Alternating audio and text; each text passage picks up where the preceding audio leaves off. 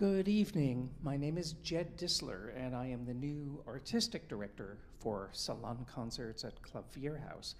And this is the final event in our Easter weekend extravaganza. And we are very happy to have our live audience here, and we have an extraordinary number of viewers who have tuned into our live stream, and I welcome all of you.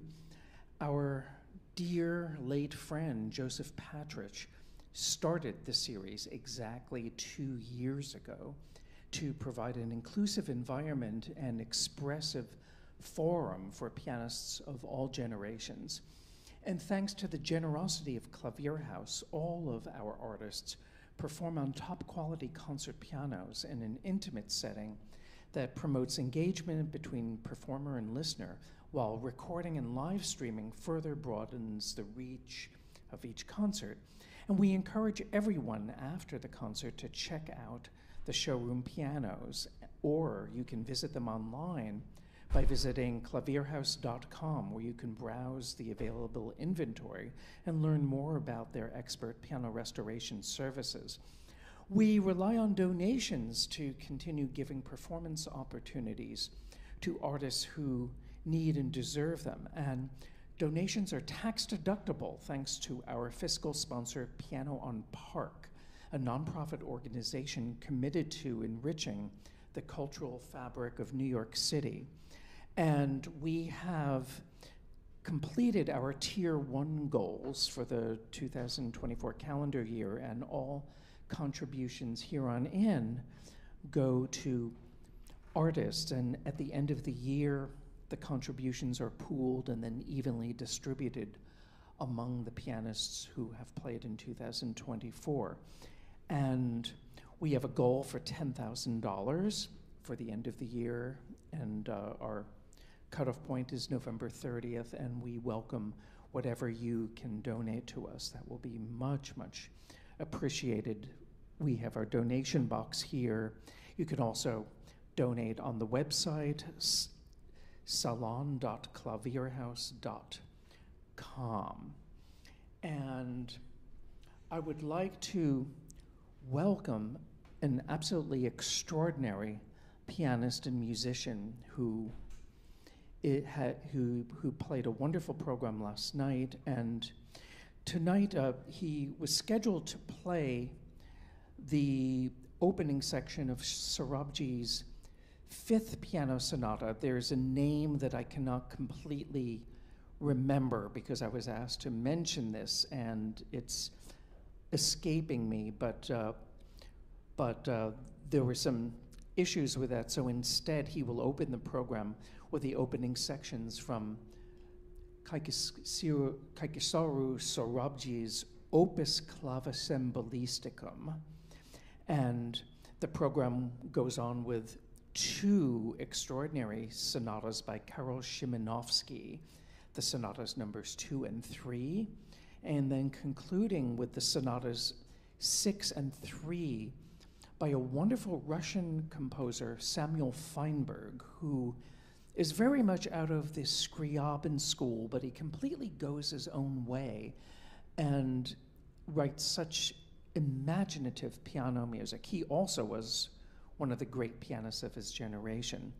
But I'd like to welcome now one of the indisputably great pianists of his generation. Please, please, please welcome Yi-Chung Huang.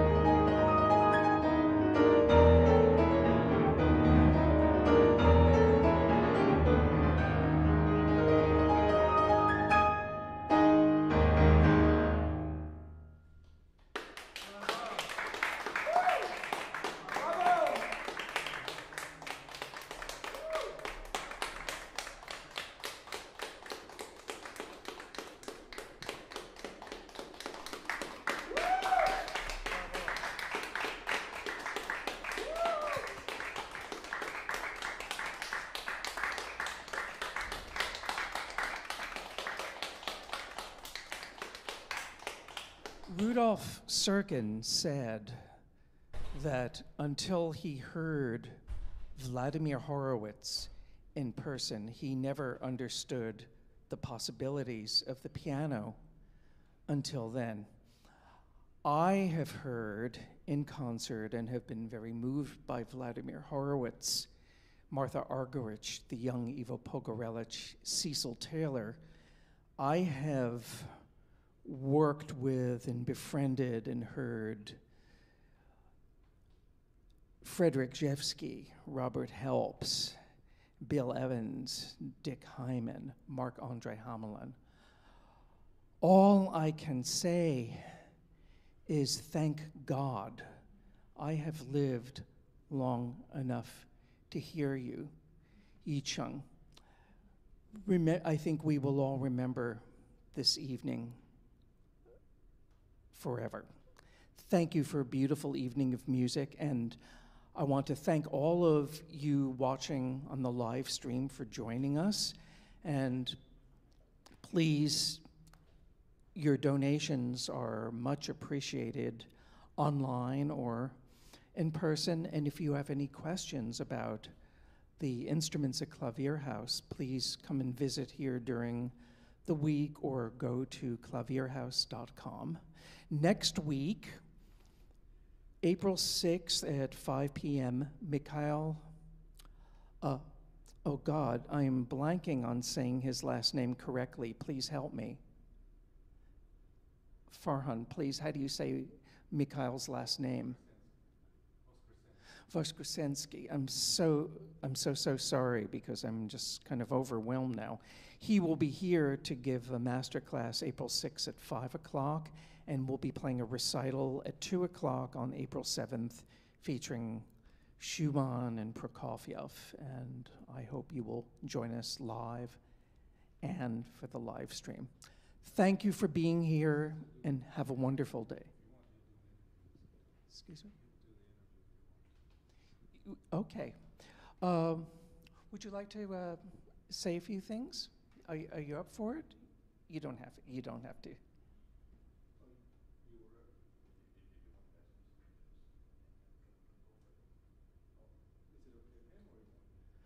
Or why don't you, Farhan?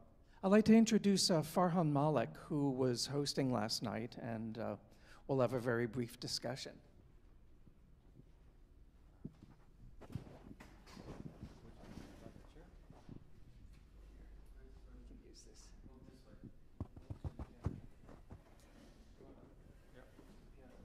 To the piano. There you go. So this was really an incredible concert. Thank you very much. And I'd just like to ask you how you choose these pieces and why you are attracted to these ones. Very good question. Because I'm pretty tired of all those flashy Liszt, Alkan, Thalberg stuff. So, and I always like more complex music. And like, you know, I listen to a lot of orchestral music, operas and stuff like that. And I always appreciate the complexity of solo piano music or chamber music or stuff like that. And I absolutely like the composers I presented in these 2 days. Yeah, and how long does it take you to learn, say, one of those pieces? Well, I started Szymanowski Third Sonata and Szymanowski Third Sonata last year in May, and Feinberg Third Sonata in June, and the rest, most of the rest are started at like November, December, stuff like that. Yeah. And then, you know, to memorize these pieces seems quite incredible. Can you explain, like, is it really comes easily or super? Oh, it's super hard because I took so much time on memorizing Opus Archimagicum, which sadly I cannot perform today. Right, because of a copyright issue, you learned. But you will perform it when the copyright is over. Once the copyright is over, I hope I will learn the whole thing. So. Yeah. And what pieces do you have, like, that you want to learn next? Well, good question. Maybe the complete Opus Archimagicum, because it's my absolute favorite Sorabji piece, and Feinberg sonatas, maybe Roslavitz, Mettner, stuff like that. Mm-hmm. My favorite composers, by the way. And can you tell me, have any pianists that are like sort of influence for you, or that you really enjoy listening to? My favorite pianists are all of the old school, like Sergei Rachmaninoff, Joseph Hoffman, Joseph Levin, Vladimir Sofronitsky, Maria Udina, Samuil Feinberg. Oh, that's very good choices. Also my favorites, my area. Really? Yeah, and is there anything you want to tell us about the program today that maybe we didn't know, like as just listening for the first time? Like those are some of my favorite pieces written for piano solo. So. And how do you discover like some of these pieces? Like, well, I'm quite a nerd, maybe. And like you picked, there's 12 Feinberg sonatas, and you picked these two specifically. Yeah. And because they're different ones than like Hamlin, he likes to play 2 and 4 in concert, and. Well, I just download everything from IMSLP, and I thought the 3rd and the 6th will be will be manageable for me, but apparently I didn't do it well today. Sorry, Feinberg.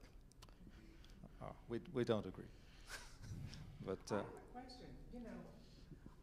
I was noticing so much that what was really impressing me is your care about sound and dynamics and counterpoint, and the sense of where all the voices are going. And I was thinking, when we were talking about repertoire, what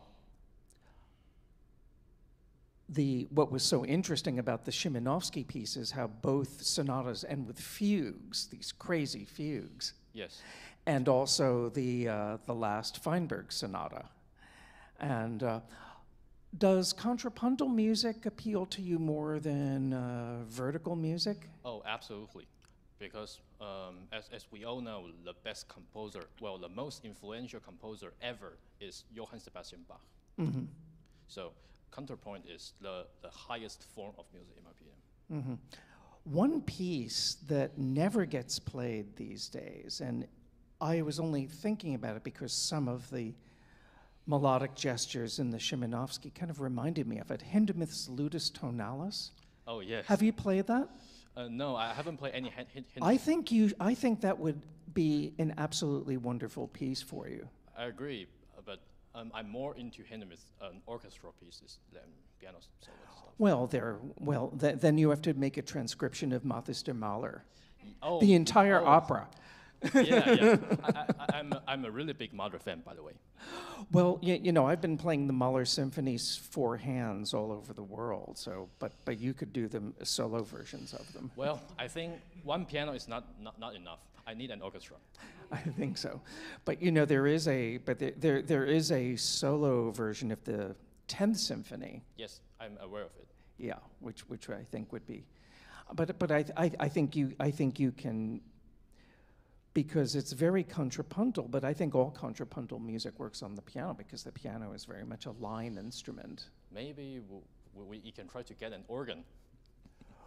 That could be very interesting, But there's also for organ, there's the Liszt Ad Nos Fantasy. Oh, absolutely. But anyway, I hope I didn't sound so crazy and exaggerated before when I was talking about all of those other pianists. But this is a very special evening, and thank you so much for sharing your gift and this wonderful music with us here in person and online. So, and thank you, Farhan, for being here. Oh yes, congratulations and thank you again for this wonderful, really unique experience, I think, for all of us to hear. And we wish you best of luck in the future. Great career. Thank you very much. Okay. Thank you for everything. Have a great, great night. Thank you.